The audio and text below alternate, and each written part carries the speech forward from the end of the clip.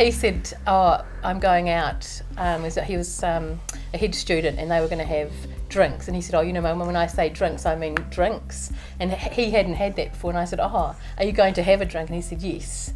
And I said, oh, we should have one at home then before you go out. Not that night, but, you know, we had a meal and then so he had a drink and we discussed, like, you know, about how much could make you drunk, and we had a little talk about things about that. Did you think that was I thought it was crazy ballad, or was it alright? No, I don't think my parents did it in like an uncool way or anything. They just kind of emphasised like safety and looking after yourself. So And you listened? Yeah, I had no problem with that.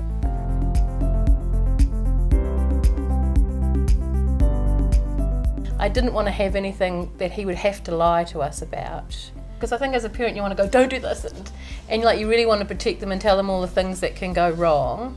But yeah, I felt confident picking the right time to talk to him about, you know, drinking and yeah, how to keep yourself safe, and yeah, I just wanted him to be forewarned about things.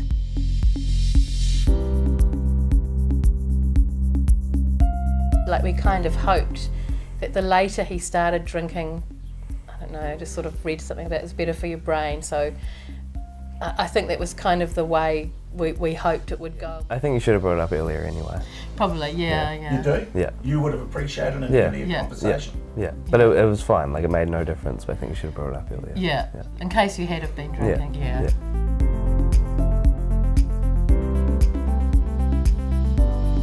Well, no, I think it is quite high risk actually, because it's, you know, so accessible, and you know, of course it's legal.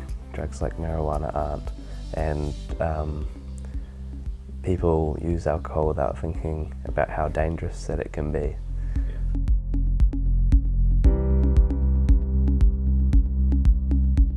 I don't think it's a great thing to talk about your own past, especially if it's not great.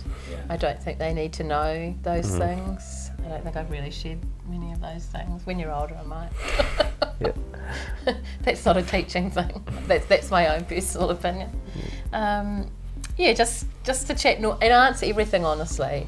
I mean, I guess, you know, by saying that I didn't share it, if you'd asked it, I would have told it.